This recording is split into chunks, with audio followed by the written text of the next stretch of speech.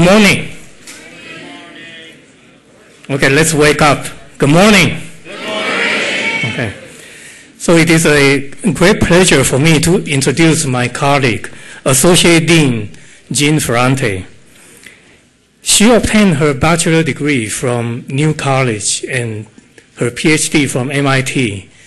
Then she taught at Tufts University and has worked at IBM for 16 years before she came to UCSD 14 years ago. So for her work in IBM, she was given a Programming Language Achievement Award by the Association of Computing Machinery.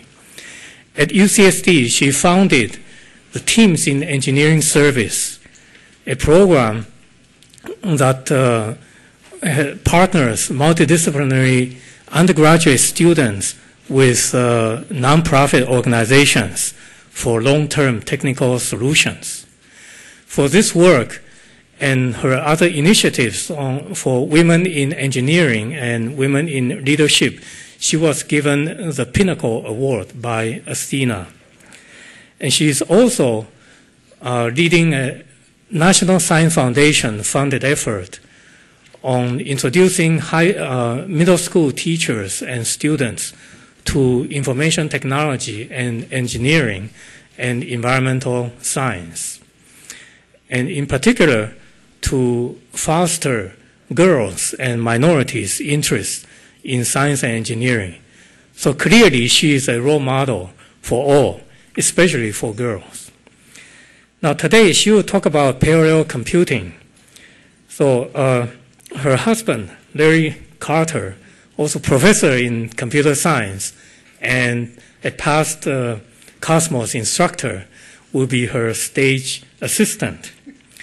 So let us give them a warm welcome. Okay.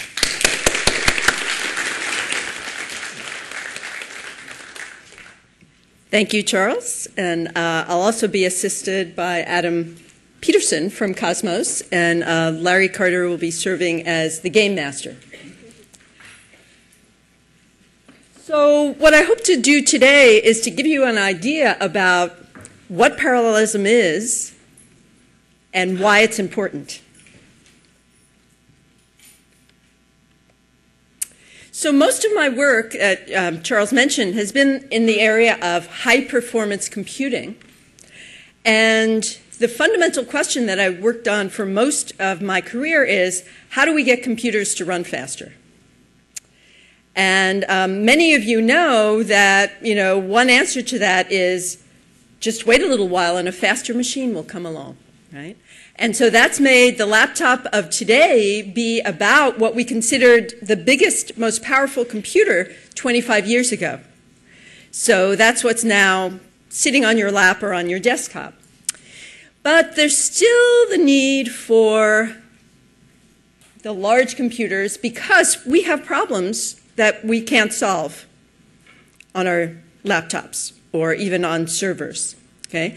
What are the kind of problems that push the limits? Well, one example is predicting weather or predicting climate change. Okay? And there although we know about how to do things locally, we often don't know how to put the different models that we have about what happens over the ocean versus what happens over a continent together. It's an enormous amount of data that we collect. And the physics is not very simple. It's complicated. One of the things we have here at UCSD is an environmental sustainability institute led by some professors in engineering. And one of the things they're trying to do is figure out how we can use energy and predict climate change better. So another example of something that really pushes the limits is virtual reality or games. Okay. What we'd really like to be able to do is be able to be involved in a virtual reality or a game and have the changes that others see be instantaneous. Okay. What I've shown you here is an example of not a game, but of something called reality fly-through that one of our computer science graduate students did for his Ph.D. thesis, Neil McCurdy, with his advisor Bill Griswold.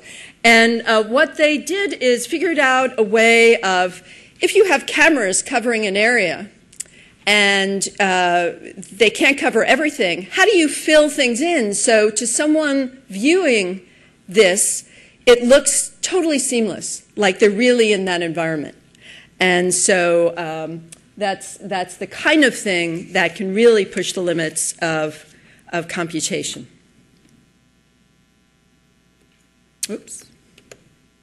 So what's the solution? And for most of what my work has been about is what I'm calling parallelism. Okay? And we've all had the experience that if we have something to accomplish, some piece of work to do, that it can really help if we get others to join us on that. It can make things go faster, can certainly make them go more easily. And so the idea of parallelism, the intuitive idea is getting multiple workers to work on a project or a piece of work, not just one. In computer science, that's called working in parallel. Okay, so many processors simultaneously working on the same problem. And the idea being that by doing that, by getting all those processors working, you can solve the problem more quickly. And what I've shown you here is just some examples of our engineering students working on teams. This is some of the TIES teams. Charles mentioned the Teams in Engineering Service, or TIES, activity that we have here at UCSD. And this is some of our TIES teams working with their clients together in a multidisciplinary setting to help solve their problems. So what I hope to tell you about today is what it is to be running in parallel, give you a little bit more of an idea about it, its advantages and disadvantages. Then we're going to have some volunteers come up and help us illustrate what parallelism can be about here on the stage. So we'll have 3 parallel activities, let's call them games. And then I'm just going to close by telling you why this is such an important problem now. You know, what's happening in technology today that's just making this really important for you all to be thinking about this. So, suppose you have some work. I'm giving an example here of cooking a dinner. Okay? What you do in order to run that in parallel is you divide that big chunk, cooking dinner, into smaller chunks. So, for instance, one task could be cook the chicken, another could be prepare the veggie, another could be cook the dessert. Okay? So we break it, the big thing, into smaller things, right, which we call tasks. And then the normal way to do things, or to think about doing things, is just to think about doing them. You know, if you only have one person, that one person has to do everything. So suppose they decided to first do the chicken, then do the veggie, then do the dessert. So there's an illustration of, as time proceeds, one task at a time being done. Okay? And you can see that, you know, you have to do, you do one, then you do the next, and you do the next. If you had 3 workers or 3 processors, and you assigned each a task, and you did them all at the same time in parallel, then, as you can see, you could cut the time to 1/3 of what the original was. Everybody see that? Yes. Good. Okay, so I've shown you a picture that indicates that these tasks all take the same time. So, you know, cooking the chicken is the same as doing the dessert and so forth. That may not be the case. And we may not have exactly the same amount of processors or workers as we have tasks. So what would we do? So if we have more tasks than processors, then what we do is start out by giving each processor one task. You know, so we've got a bag of tasks, and we start by giving one to each processor, let them start working. And then when a processor finishes, we give it a new one till we run out. So it's pretty simple. We just try to keep people as busy as possible. And we might be, a little clever about it, and if in fact the tasks that we have are not all at the same time, or we know one is going to take a lot longer, we might want to get that one out there right away. So if the chicken's going to take a lot longer than the other two tasks, we give that to the first processor that comes along. And the result is we get these done, hopefully, in less time than if we had done them one at a time. So one of the things in thinking about this, there has to be someone who's handing out the tasks, or in terms of the software, there has to be something that's giving the tasks out, or a taskmaster, and that taskmaster could be a bottleneck. If you think about the here illustrated by the pointy-haired boss, if you don't have a good taskmaster who's really on top of things, you might actually have to wait to get your next task. So this sounds fine, but it's not always a win. And so I want to give you a feeling for what's really complex about what's going on here. It seems like a simple idea. Divide up the work, get lots of people or workers to work on it with you. Well, one thing may be that the tasks may have constraints, okay? And we call those dependencies. Okay, so one example may be that you need the output from, you need the output from one task to before you start the next. So for instance, if you're cooking the chicken and you're going to produce chicken stock and you need that to cook the broccoli, you can't finish the broccoli off till you get that chicken stock, right? So that's an example of what a dependence is, and that's a very important restriction on how you can do this handing out of tasks. Tasks also use resources, and in computational terms, that can be memory, different kinds of memory. But in terms of this analogy that we're making here about cooking, an example might be you have two workers and both want to use the mixer at the same time. And here you've got a fellow who you can just tell, he's going to hold on to that mixer, and he doesn't, he needs it to do his brownies, and that's it. You're not going to get a hold of it till he's ready. So even though we may want to keep workers busily working on tasks, they may have to wait, partly because there's a resource that they need. There's also, as you'll see as we run through these activities too, more complexity in running things in parallel. It's very easy if you have one person and they know they have to do everything. They don't need any instruction on how to do it. They just do it, right? They don't need any communication with somebody else. In doing things in parallel, we, particularly if you have thousands of tasks or many more than that, you have to think about how you schedule those tasks. Okay? And it may be the case, too, that I have to, as a worker, have to communicate with you because I need a resource or I have to give you some data. The other thing is idle time, what we call idle time is possible, that a worker may need to wait for another result from another worker in order to go on. So, and here, remember the pointy-headed boss.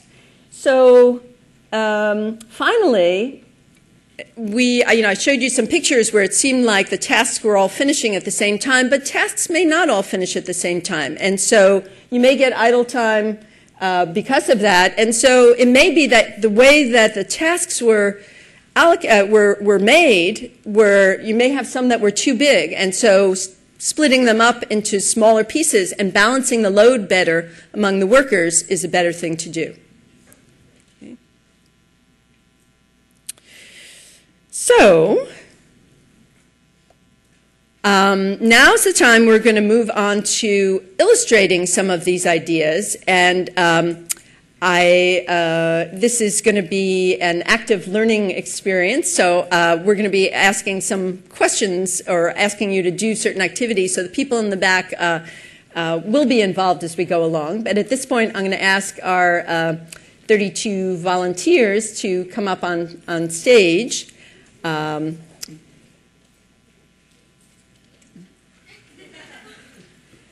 As you come on stage,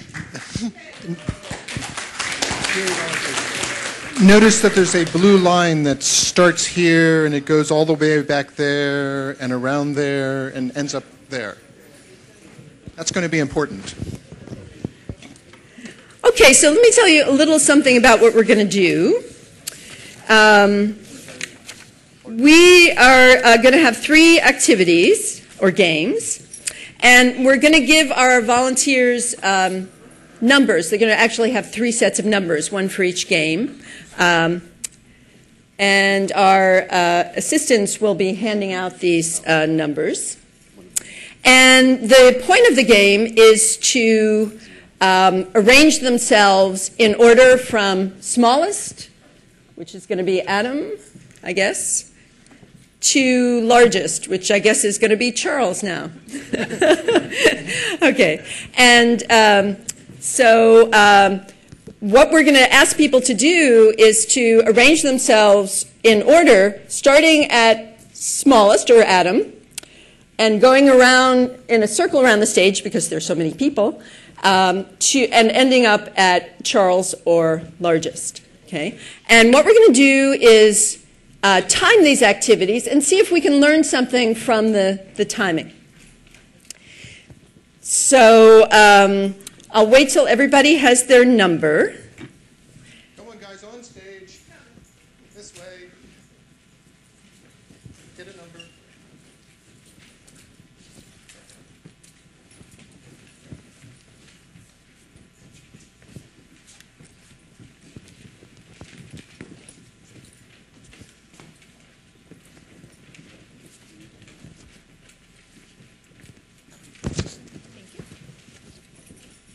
Okay, so as you can imagine, we've chosen the numbers, so this isn't going to be as easy as it sounds.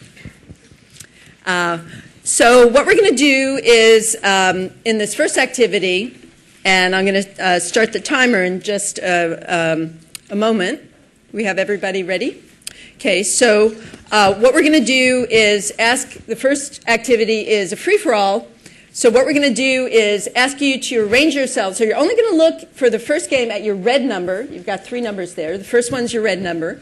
And any way you want, you're going to arrange yourselves by order of your red number. And you're going to wind up with the smallest person at Adam, going around the stage like you are now, and then the largest person at Charles. Okay, ready, set, go. And everybody out there should be watching what's going on and figuring out anything interesting.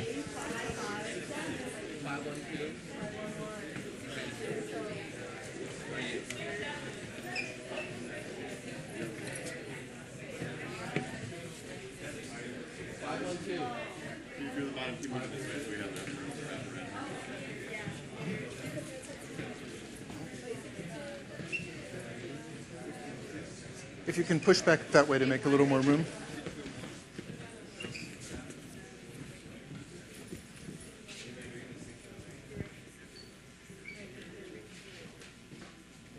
Okay, when you think you're done, yell, done. Done? Okay. Okay, we have to have an inspection. Everybody look at your 2 neighbors and make sure that you're in the right place with respect to your neighbors. No? Okay, if you're not, do a swap, okay? Are you still in the right place now? Yeah, check that you're in the right place with respect to your new neighbor. Yep. Everybody in the right place? Okay. Anybody notice anything? What did it look like from the audience? Chaos? Did I hear chaos? That's exactly what I thought too. Okay. So you notice that I gave them, Larry gave them no instructions. Just do it however you want. Larry, did you want to add anything here? I don't know if you noticed, but at the beginning, people were bunched up over there. Nobody's ended up over here. Why is this? What's that? Yeah, the numbers, almost all of them started with 6 something or other, a bunch of 5s. So I did this a couple years ago with a group, and almost instantly they sorted themselves. The problem was everybody said, oh, I'm 1-6, so I'm going to move close to the beginning, and someone said, I'm 9-5, I'm going to move close to the end. And so everybody kind of instinctively moved to the right place, and they were sorted. It was just amazing. So I decided to give them harder numbers so that everybody would be crunched together there, and there were sort of like 2 crunches, and then they eventually spread themselves out with a little bit of encouragement. And the final time was? 51 seconds. That's pretty good. Let's have a hand. Okay. So now we'll go on to our second activity. Honor your neighbor. You've already gotten a little bit of practice. So we're going to use the blue numbers. Again, it's going to be the same thing. Arrange yourself in order of blue numbers, except now we have some rules. Okay? The rules are you can only ask your immediate neighbor, either the person to your left or the right, assuming that there is one, what their number is. And if they're busy, you have to wait. You can't do more than one at once. And you're going to compare numbers, and if you're in the wrong order, you're just going to do a swap between those two. So you can only change one place at a time. So if the numbers were, if you were 22 and the numbers between you were 17 and 10, you go to the end, you know, your 22 goes to the end, but you can't both do a switch at the same time. Eventually that'll happen. Okay? So people in the audience, one thing you might want to do is pick your favorite person, somebody in your class, and try to get a sense of how smoothly they move from their starting place to ending place and how many other people they have to interact with. Okay, ready, set, go.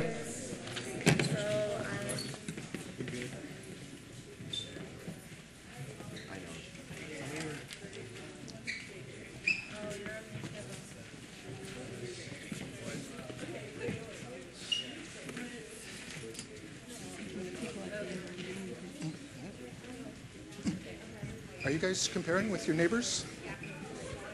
Okay. Are you comparing with that person? You should be. Keep working. I'm the taskmaster. Get to it.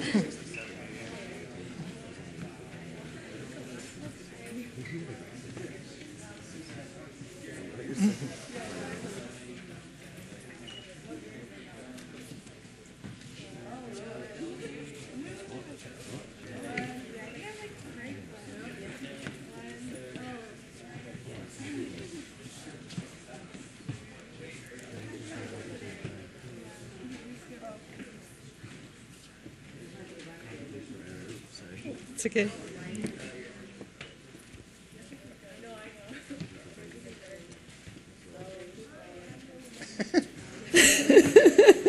One lone task left to go. I was like way down there. Okay, done? Not quite. Not quite? Oh, yeah. Okay. Oh, no, no.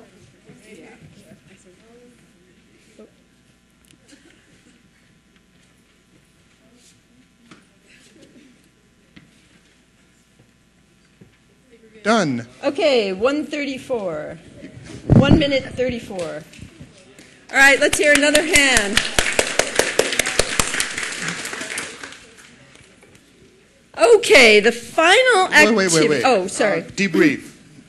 What happened? This took longer. Why did it take longer?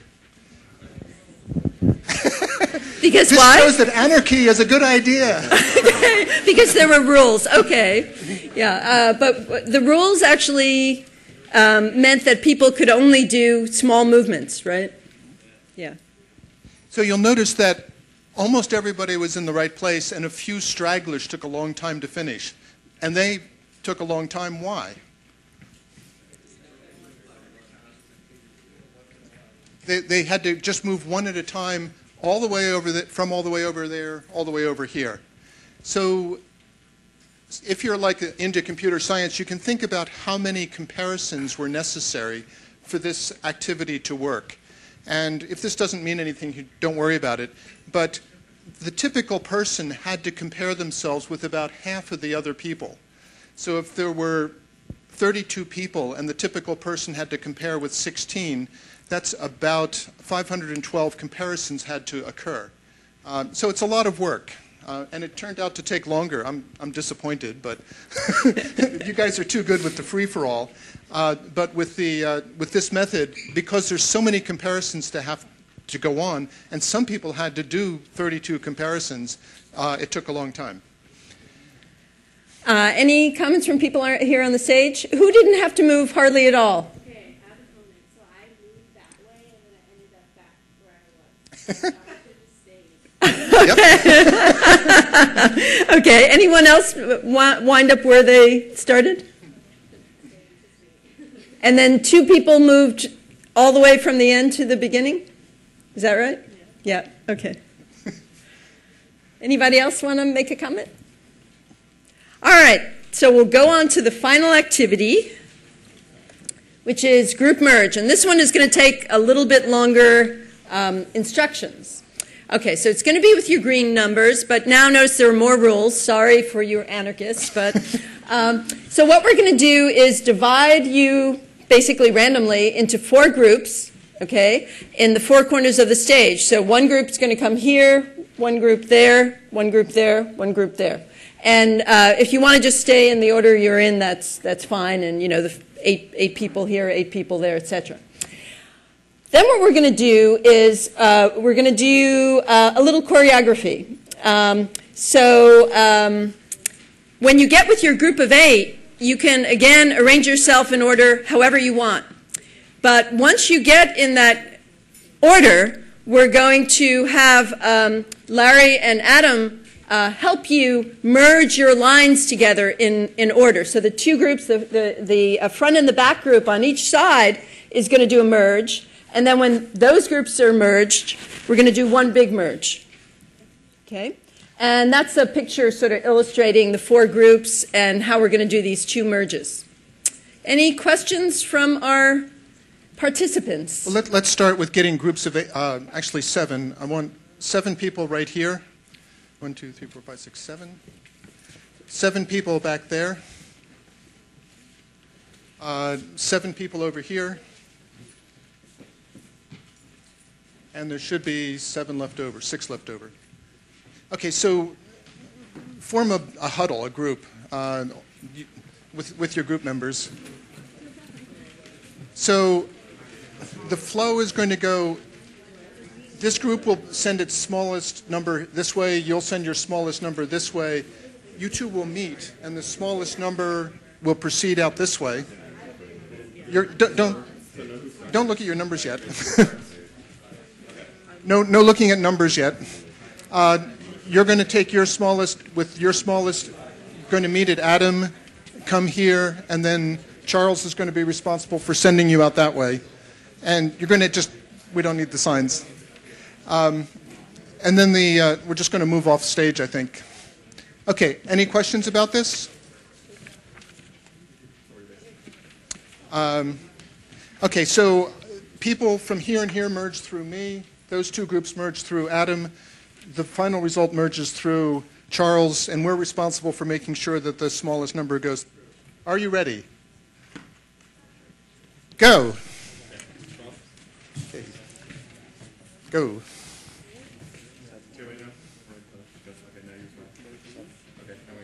Excellent. You're 17.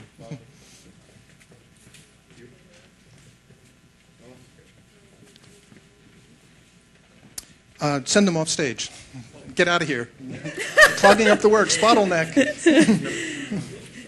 You're finally free when you figure out. You 2, come here. Oh. Processor failure.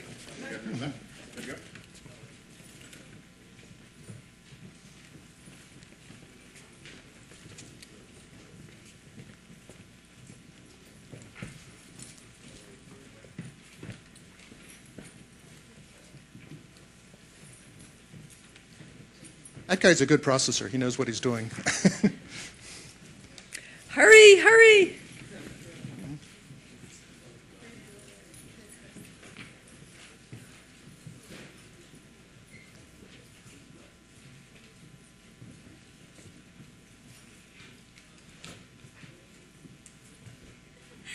You'd already compared. Hey, let's thank our participants. Okay, so the time for that final one was 1 minute, 17 seconds. And I think if we had done this maybe later in the afternoon, it would have been faster. But first thing in the morning, it's hard to get along. So one thing about this is that this activity required more large activities. Okay, there were these merge activities. Did you want to add some comments, Larry? Yeah.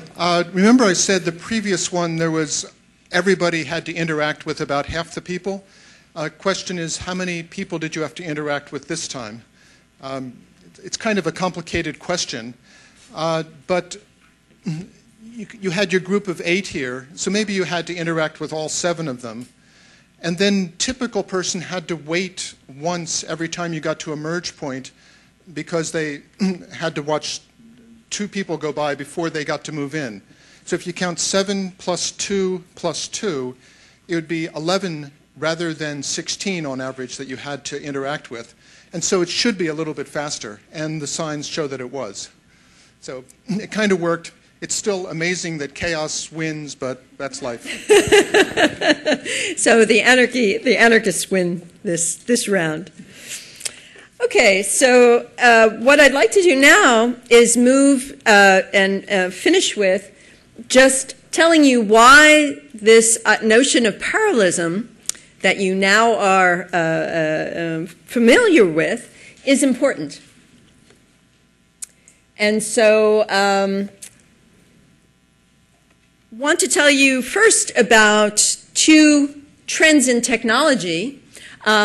First is something that was predicted by Gordon Moore, the co-founder of Intel, long time ago, 1965, but has turned out to be absolutely true. So it's not really a law, but it's called Moore's Law, okay, with quotes around the law part. And what Moore predicted is that the number of transistors on a chip would double roughly every 1.5 years. Okay? So there would be 2 times the number of transistors on a chip every 1.5 years. So if you think, so transistors are basically the building blocks of chips. And so that's saying that these chips are just becoming denser. They're just more building blocks sort of crowding in. Okay? What's on the left here is a graph that's kind of illustrating this history with Intel chips. On the top are the years, starting from 1965, 75, 80, so forth, till 2000. So this is not a new chart, but it's still holding now. And on the left, which is cut off a little bit, are the numbers of transistors, but where you're multiplying by 10 every time with each line. So, and that's why this line is showing up to be a line, because it's really a log scale, and so it's indicating that there's some kind of doubling or 10 timesing going on. I'll just mention that on the right in this is the clock speed. That is the speed at which the chip is running, and that's more than doubling. That's actually going quite a bit. So what we observe has been going on over this history is that microprocessors have become, or chips have become smaller, and what I really mean by that is we can pack more on in the same area, and faster. Okay, faster is not necessarily part of what Moore was predicting, his law. He was just saying that there's going to be a lot more stuff there, okay? And that doesn't necessarily mean they're going to run faster. So let's take a look at that.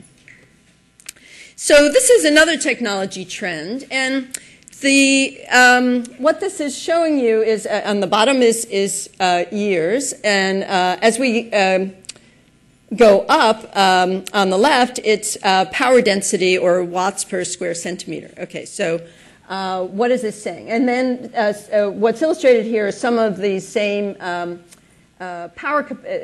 of the same chips, but at their power density graphed on this graph, and when they come out, and what their power density is. And so what this is showing is that the power to actually run a chip is getting really enormous.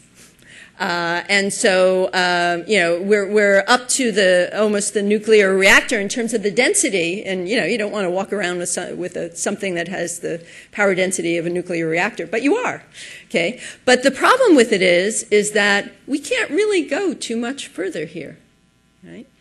What's happening is that we're putting so much power in order to use these transistors and power them up and get things to run faster, that we're approaching a limit, okay? And so power has become the biggest issue now with density. And so there's a quote here from Dave Patterson, who's a professor at Berkeley. Pretty soon we can put more transistors on a chip that we can afford to turn on. We just can't use them all. And this is the paradox that we're involved in right now. So just to summarize why parallelism is important now, everything's getting smaller. This line at the top is just another way of viewing Moore's law that we saw on the other slide. What it is it's just widths going from an angstrom, which you can think of as like an atom, or it's comparable to an atom, to a meter, and you're multiplying by 10 with each vertical line. And so what's illustrated here is that chips are about 10 or 20 millimeters. And the feature width that's over on the right, that's about the size of a transistor. Notice that's getting uncomfortably close to the limit, because we're not going to do things that are on the width of an atom. That's just not going to happen. We really do have a fundamental limit there. Notice also that transistors have feature width smaller than the wavelength of light. I mean, we think of light as being like really fast, but in fact, we have to use X-ray lithography now to make chips because the wavelength of light is too long. So that's pretty mind-boggling. So Moore's law says we're getting these more transistors on a chip. Doesn't say anything about chip speed. In order to use all those transistors, we have to use more power. And one of the things we've been doing is upping the speed of the clock in the chip. Okay, and that makes a lot of sense. If you think of upping the speed of the clock, it's like being able to fast forward a movie. You get to the end a lot faster, right? But it turns out that to up that clock speed, you also need more power. Okay, so we're kind of running up against this limits now. The chips are running so fast that they're in danger of melting. Okay, and so we can't have the chips run much faster. What are we going to do? How are we going to use all these transistors? And what we're going to do is ease up on power and clock speed, but we're going to run in parallel. Okay, and that's why this has become so important now. So Computers are being made now out of what we refer to as cores. Okay, a core is just a processor with some memory. And what we do now is put a bunch of cores, say 4 or 8, together on a chip with a fast connection. And that's where the name multi-core comes from. Okay? And so each of those are really processing units in and of themselves. And so a chip is what you normally get for processing in your laptop or your PC. Okay? But then we've come to a convergence of technology where we now take these chips and bundle them together. So a bunch of chips plus some maybe slower memory gives us a server. Okay? And so the servers that Google uses would be, on the order of something like that. And then finally, supercomputers, we take a bunch of nodes and we connect them up together. Because we still have supercomputers, because we still got these problems that we don't know how to solve, and we need the biggest computing power that we can get. So this is basically how the landscape of what machines looks like now. It's simpler, which is nice. Makes things cheaper to produce if we can build components out of other components. But at the basis of everything are these chips with multiple cores. Okay? So all computers now are multi-core. Okay? Intel has been my example here. I never worked for Intel, so that's, I'm not promoting them, but they are one of the biggest chip manufacturers. They currently have 2 to 8 on computers that are out there on your laptop or desktop, but they've got research chips that have 80 cores.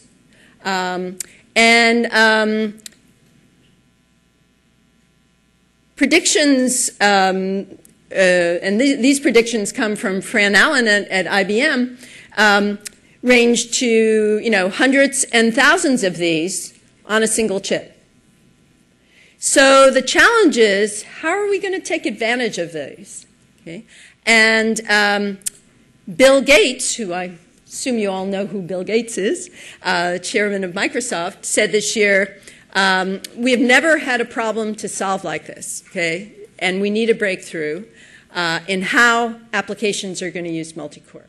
So Microsoft and many people in computer science are worried about this. So in conclusion, I want to just give you what some of these challenges really look like. And the really fundamental questions, how can we find enough parallel tasks, okay, for running even 8 cores, which exist today, on programs that already exist? So this is what Microsoft is worried about. How do they take a program like Word and make it run faster by using these multiple cores, okay? But then we also are going to, we know we continue to write new programs, so how should we, in the best of all possible worlds, write programs for multi-cores? And forget about Word, let's just assume that, we're writing something from scratch. How do we take advantage of these cores? We really don't have a systematic way of doing that for all kinds of applications. And what happens when we get to 1,000 or maybe even 10,000? Okay? Our experience in high-performance computing is that when you go up a scale like that, you have to think about things really differently. So this has caused John Hennessy, a computer scientist and also the president of Stanford, to say this is the biggest problem computer science has ever faced. And to end on a note of optimism, Fran Allen, IBM fellow, and also the 2007 Turing Award winner. The Turing Award is the biggest prize in computer science that we give out. Says optimistically, this is the best opportunity that computer science has to improve productivity, performance, and the integrity of their system. So I'd like to leave you with the challenge of being part of that computer science revolution to figure out how multi-core can make the world a better place. Okay, thank you.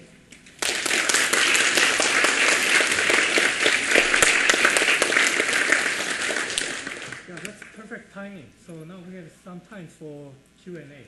Yeah. So are there any questions?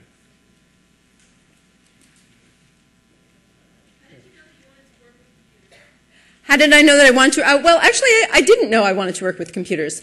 When I when I went to high school, I thought I wanted to become a teacher in K through 12. But then when I went to college, I thought I would study chemistry.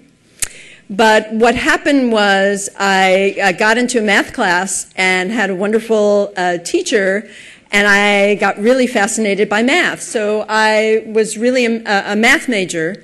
And so when I went to graduate school, I thought I would get my Ph.D. in math. And but then when I got to graduate school, I decided that I was really more interested in the foundations of computing, because in order to really figure out how things work, you have to break the methods down into very small steps. And so I became fascinated with the complexity of how fairly simple procedures are can be shown to be complex, can be proved to be complex. And so but I think I really, truly got interested in computer science when I went to. So I got my degree actually in math, but I worked with someone in computer science, and that's because I didn't have to get a master's degree in math, and I did in computer science if I switched. So it was, laziness on my part. But I think I really, truly got into computer science when I went to work for IBM. Which is a very project-oriented place. In fact, that's where I met Larry, and Larry is my husband, even though we have different last names. We came here together as a package deal from IBM. But at IBM, I really got involved in this high-performance computing area, and actually most of the time worked with Fran Allen, who is still one of my mentors. Another question?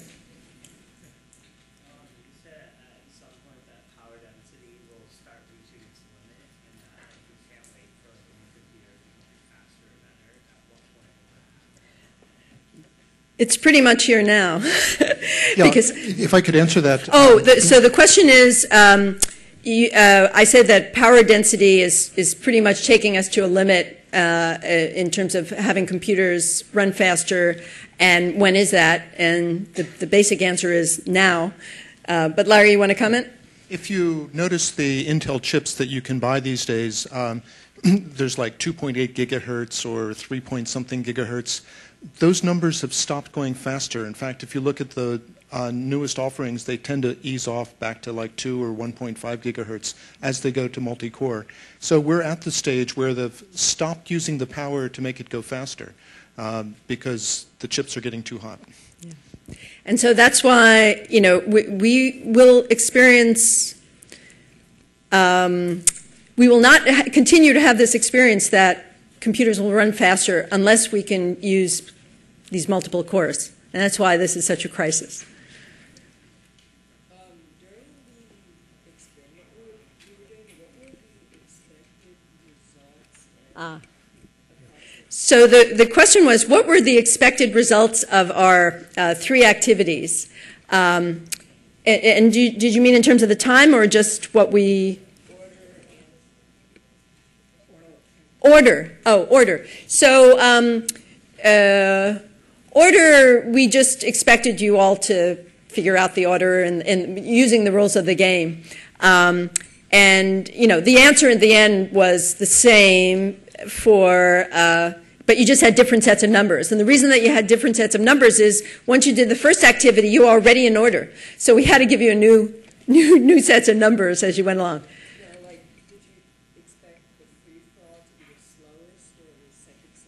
Yeah, so you're absolutely right. So the question was, what did we expect in terms of timing? So we did expect the chaos to be more chaotic, and so that it would take you longer time. I was worried that it would take too long and I'd have to stop it because it would be going on for 5 minutes. I was amazed how fast it went. So score 1 for chaos. But one thing is that we didn't talk about that we also had to spend some time giving you instructions and didn't really count that time in the timings. And that's one of the overheads of parallelism. That's one of the things that when you're really going to orchestrate computations, there is overhead involved. You will be executing extra instructions and doing extra work in order to make them parallel. So there's always an overhead. But if you have enough parallelism, that overhead gets amortized over time. And, maybe we just had to have, we couldn't fit 100 people on the stage or everybody on the stage. But, if we had had more people, the chaos would have, I think, taken a lot longer. Question in the back there. Yeah. Sorry?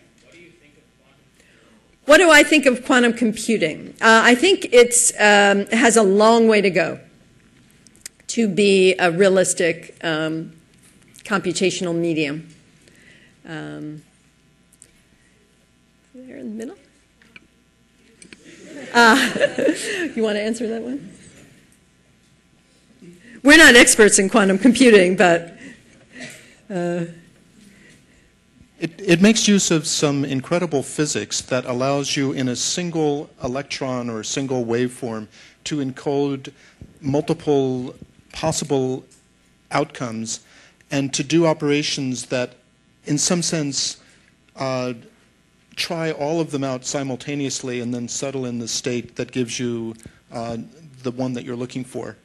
A problem with quantum computing is you can't do general purpose computing. You can only do very specialized types of computations, such as factoring numbers, for instance. So first of all, the devices, the ones that exist so far, can only have on the order of 1,024 possibilities, which is a very small number. You need billions of possibilities or quadrillions. And the other is that you can't use it for most computations. You can only use it for a special subset. Okay, do we have time for just one more? One more?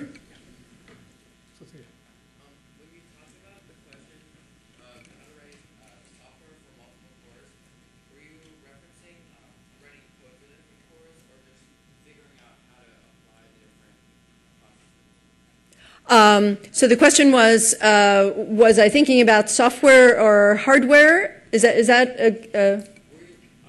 mean is, in the code, how to specify the different cores, or just how to logically figure out how to divide up the code? So the question was I thinking about the dividing up the work or the tasks, or somehow thinking about writing new code or using existing code and dividing it up somehow. So if it's writing new code or taking existing code and dividing it up, the answer is yes. That is, we really need to do both. What Microsoft is worried about is that, and other software developers, they have all this code that they need to now be running on multi-core. So they've got to figure out how to take their existing programs and adapt them.